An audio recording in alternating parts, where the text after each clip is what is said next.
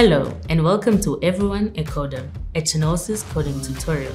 I'm Zinamile from the Chenosis engineering team, and in this video, I'm going to show you how to subscribe to an API on the Chenosis API Portal. Let's get started. Once you have signed up for your account and logged in, select API Portal, which will take you directly to the portal. Select API Discovery, which displays all the APIs available on the Chenosis platform.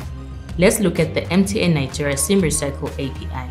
Each API has a documentation page and an endpoints page with details like the request method, required parameters, request body formats, and expected responses.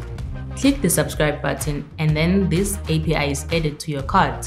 From here, you can create your app. For my demo app, we'll call it my demo app 2.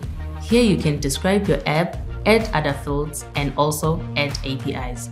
Let's say you saw one of the APIs on the API Discovery page. You can then select it and save it. Once you've read the terms and conditions, you can accept and save. Now you've successfully created your app. It has the APIs you subscribe to along with the credentials. You'll now be able to subscribe to as many APIs as you want on the Chenosis API Portal. Thanks for watching.